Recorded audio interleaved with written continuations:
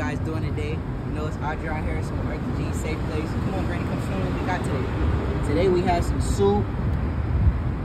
We had some soup. We had some green beans.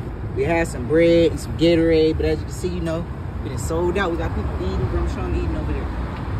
Out there serving our community. You feel me? So if you guys want to make any donations, it doesn't have to be just money. It could be clothes. It could be Gatorade. It could be any type of meat. We definitely need meat.